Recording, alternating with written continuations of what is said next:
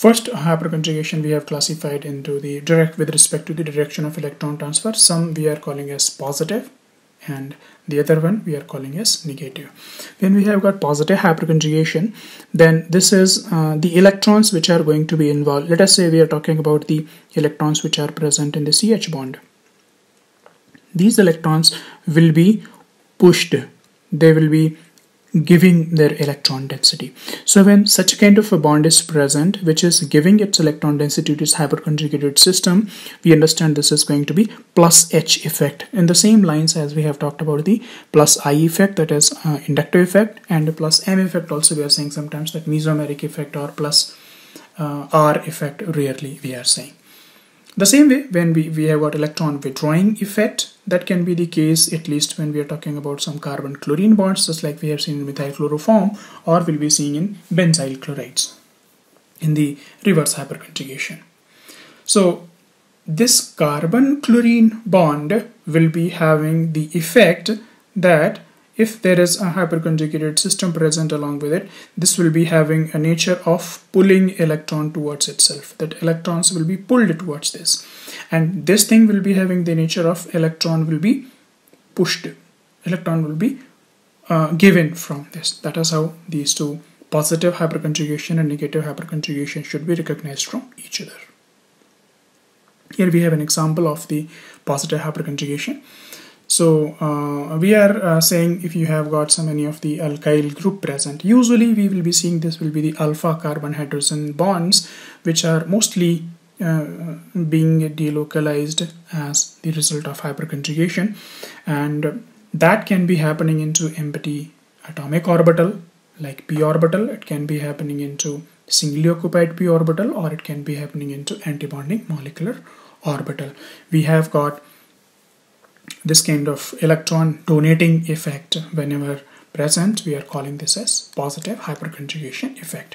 Here we are showing that you have got some carbocation, and in this carbocation, this empty orbital what we are having over here, in this empty orbital, electrons from this alpha carbon hydrogen bond, these electrons we have shown, these electrons from the alpha carbon hydrogen bonds are being delocalized into this orbital.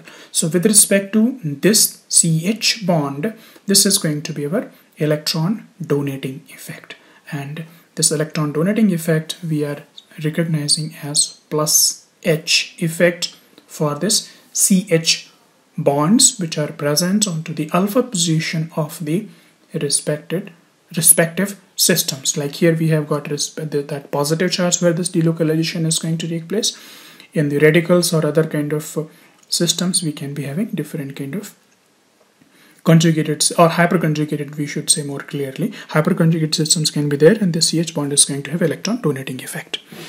Now just like we have seen that plus H effect in the carbocation, we can see that like in fact the same example positive hyperconjugation we are seeing, and we have shown here when we have got the case of the alkene, there also positive hyperconjugation is there. Alkyl benzene can also be having hyperconjugation, and we can see here when the one compound, one structure or one species is undergoing hyperconjugation, then how the next structure when we are writing, we will be using this kind of sign which we have been using just in the resonating structures. So this alpha carbon hydrogen bonds are being delocalized into this empty orbital, and when that is happening, we will be losing this hydrogen as H+. This molecule will be having actually this hydrogen being lost, and there will be double bond formation taking place here. That is what is the case of positive hyperconjugation. The another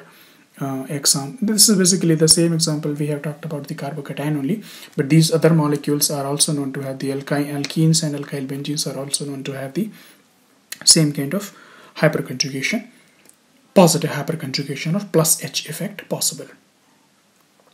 We have then negative hyperconjugation.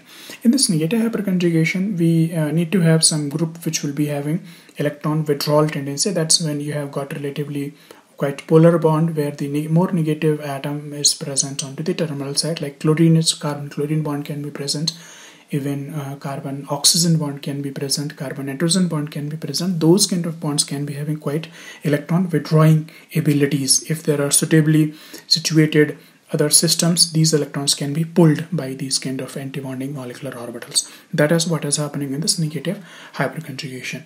We also call this as sometimes reverse hyperconjugation, and that is because this is going to be operating in the reverse direction to what was there in the usual case of the conjugation. And this we'll say it will be excited by the sigma bonded electrons of the alpha haloalkyl group. We can see one kind of system, like just like we are calling about we were saying in the normal conjugation, alpha CH, that is hydrogen bond, was involved in the hyperconjugation.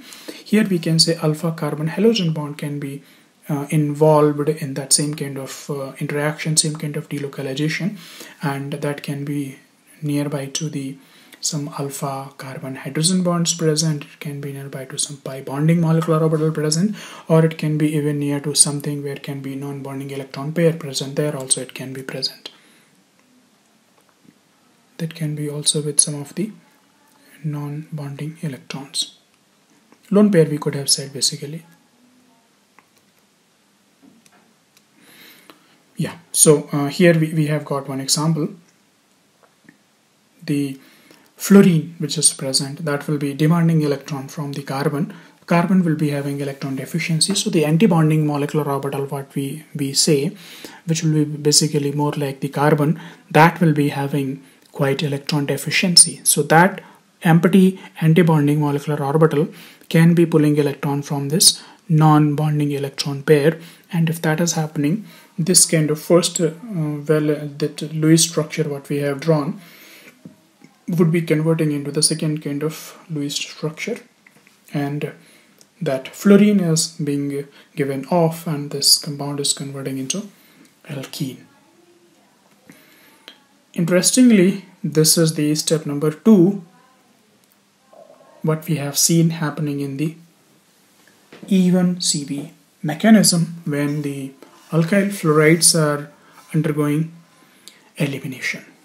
This is just one aspect of negative hyperconjugation. Like there we can tell why the fluorine is going to leave and cannot leave easily. Answer is yes, although it is going to be relatively poor leaving group, but this negative hyperconjugation or reverse hyperconjugation can be helping the carbon fluorine bond to be broken rather easily than otherwise what we could have anticipated.